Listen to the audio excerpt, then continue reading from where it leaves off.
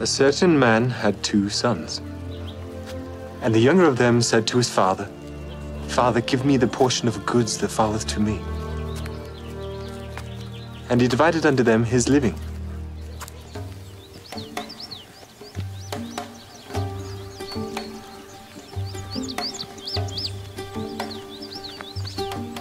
And not many days after, the younger son gathered all together and took his journey into a far country, and there wasted his substance with riotous living.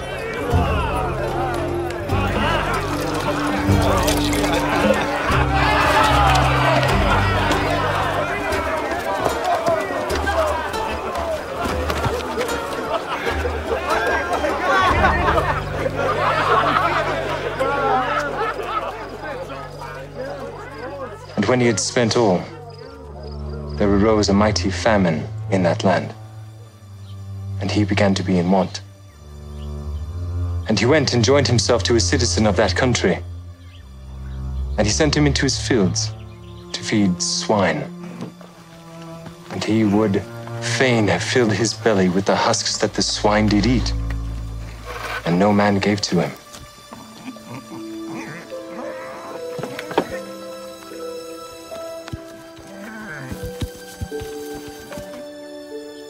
And when he came to himself, he said, "How many hired servants of my father's have bread enough and to spare?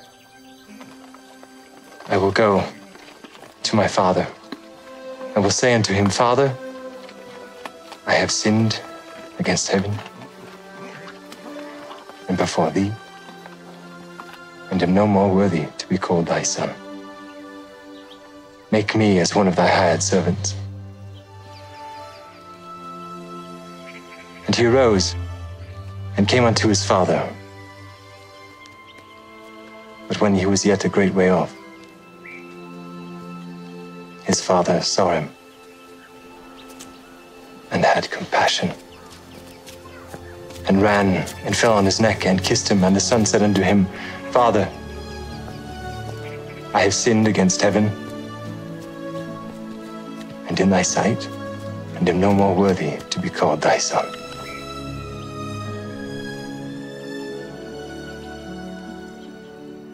But the father said to his servants, "Bring forth the best robe and put it on him. And put a ring on his hand and shoes on his feet. And bring hither the fatted calf and kill it, and let us eat and be merry. For this my son was dead and is alive again. He was lost and is found." And they began to be merry. Now his eldest son was in the field.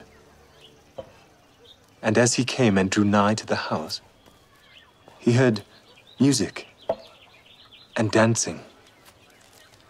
And he called one of the servants and asked him what these things meant. And he said unto him, "Thy brother is come, and thy father hath killed the fatted calf, because he hath received him safe and sound." And he was angry and would not go in. Therefore came his father out and entreated him. And he, answering his father, said, "Lo, these many years do I serve thee. Neither transgressed I at any time thy commandment, and yet thou never gavest me a kid, that I might make merry with my friends. But as soon as this thy son was come, which hath devoured thy living with harlots, thou hast killed for him the fatted calf." And he said unto him, "Son, thou art ever with me, and all that I have is thine. It was meet that we should make merry and be glad. For this, thy brother was dead, and is alive, and was lost, and is found.